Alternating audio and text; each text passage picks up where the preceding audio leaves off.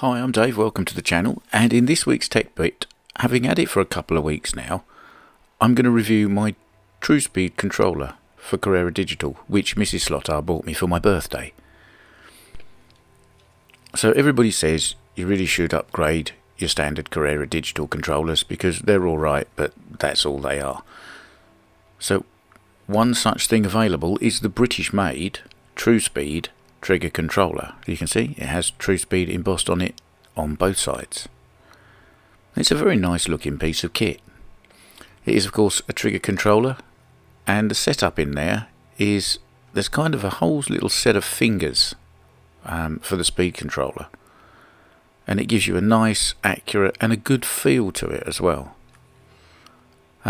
Two very durable buttons on the back, one for the lane change and the other one is the brake, which is literally a dead power cut button. Now I'm not quite sure what you'd use that for in racing. I haven't needed it yet, but if you were drag racing, I guess hold the trigger down, let go of the button, you'd get quite a good start, wouldn't you? The other thing it has on the top is a sensitivity controller. Now if you've got a standard Carrera hand controller you won't realise about this. The amount of pull on the trigger before anything happens and the kind of way that that power feeds in and ramps up is adjusted by this knob. I shall demonstrate. So if we turn the sensitivity right up, watch how far the trigger moves before the car moves.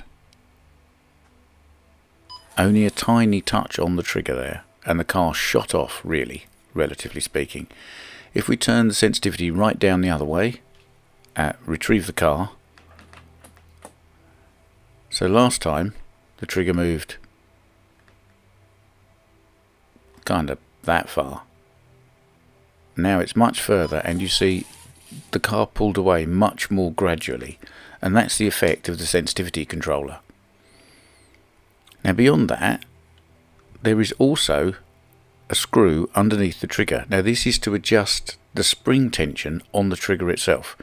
So if you wind that in, the little arm inside on the cam adjusts and pulls the spring more or less. So you can have it so it's really tough or not. Talking of really tough, the whole unit is really tough. I mean, you could probably hammer nails in with it.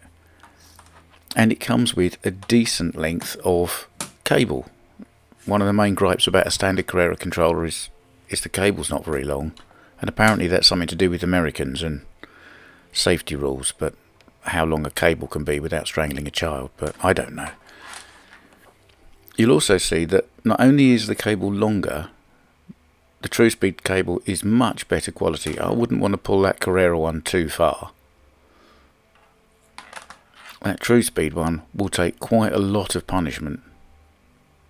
And the other bonus with Truspeed controllers is you can just unplug the lead, and they do make longer extension leads, and they do also make straight wire extension leads, so you don't have the curly telephone cable on it. So all in all, a good set of options.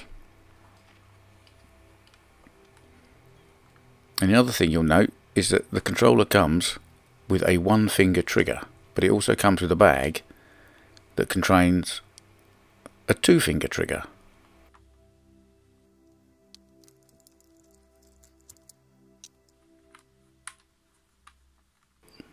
And you can see what you like best. I mean, I think I like it better with two fingers. That's what she said. But then you can put the grub screw in and just hold that trigger in place permanently.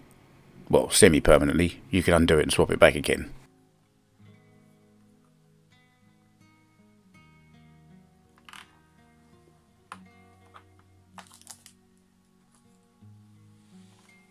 So there we are. It's a good weighty thing. I guess you can hold it in your hands whichever way you like, but it always seems to be reasonably comfortable. I say reasonably comfortable because the handle could do with a bit more ergonomic design. As you can see, it's very square, and hands are not square. So I've used it for various things, but I'm somebody who likes to just sit and do a laps for an hour just mindlessly, not even trying to do fast laps. And having done that for an hour, I put it down and I picked up the other controller, and it just felt so comfortable. I mean, yeah, the trigger and the switch are terrible, but beyond that, the actual ergonomic design of a Carrera's hand controller, the hand part of the hand controller, is really nice. After an hour using a Truspeed, you it's like putting your feet in a nice comfy pair of slippers after going for a long walk in some walking boots. It's much more comfortable. So I think in an ideal world, if you could take the handle off a Carrera digital controller and put it on the bottom end of a Truspeed controller,